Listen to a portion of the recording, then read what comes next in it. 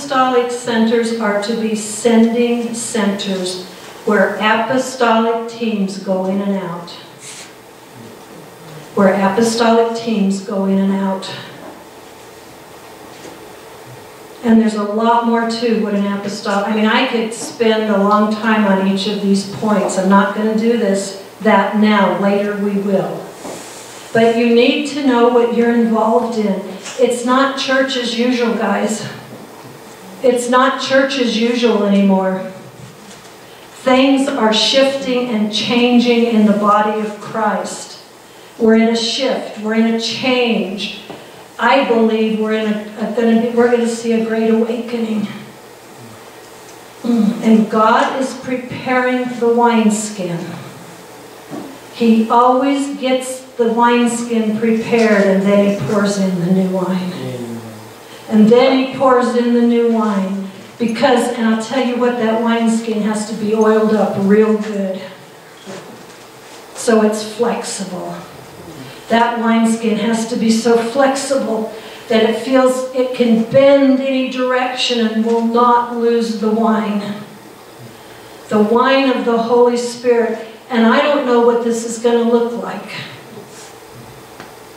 I don't have a 1, 2, 3 formula. The formula is not there. But God is doing it, and God is the one that times things. We will get our direction from heaven. We don't change just for the fun of it, because fun ain't funny. Change ain't fun. It's not. Change is not fun. I mean, we had so many people shaken out of here because of the change, even change that happened in worship. People are unable sometimes. They're not bad people, they're good people. But they're unable to change with, and sometimes the change looks like, good grief, what are we doing? It does. How many of you ever felt that way? Good grief, what are we doing? I know, yeah. Where are we going? We're going the way of heaven. We're going to a place of the greatest power and authority you've ever seen. We're going to a place where there's freedom, yet there's protection. We're going to a place where the new wine is going to be sustained. And these centers are being raised up across the world. A training, equipping center, a worship center, a house of prayer. To me, prayer is vital. It's absolutely, to me, that's foundational. We're going to see a company of overcoming believers who do the works of Jesus in the earth. Who do the works of Jesus in the earth. And it's going to take this new wineskin. It's going to take equipping and training. And I wish I had a formula for everything. I do. Boy, I like formulas. I like 1, 2, 3, 4, here we go. I love that. It's not, I don't know what the formula is. I believe probably one of the things is stay humble, stay low. Stay small in your own sight.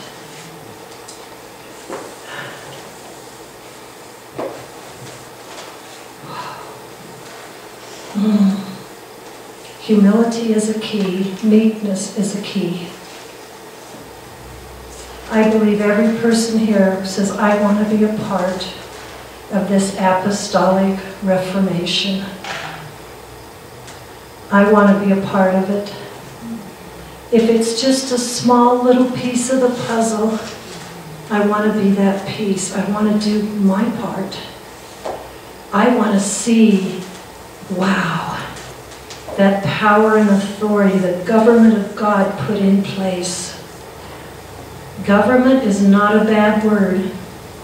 God is government. The government is on His shoulders. God is order. He sets order. He sets boundaries so the river, when it begins to flow, it will not destroy. It will bring life wherever it goes. We've got to have the governmental order to protect what God is doing. I'll tell you what happens if you just have the structure and no new wine. I don't want that. We don't want that. We want the new wineskin in place, flexible and oiled. Stay oiled.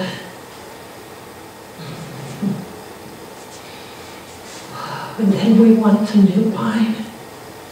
The new wine. The new wine. I've tasted a little bit of it. Whoa, a little bit. Just a little bit. And if we're built on a right foundation, I'll tell you what, the shaking is going to get worse. There's going to be more shaking. But only that which is built right is going to stand. Whether it's your personal life or a corporate body that you belong to. There's going to be a lot of shaking. There already is. There's going to be more. The dark, make it darker. But I'll tell you what, God's got an answer. The light's going to get a lot brighter. The light is going to get brighter and brighter and brighter.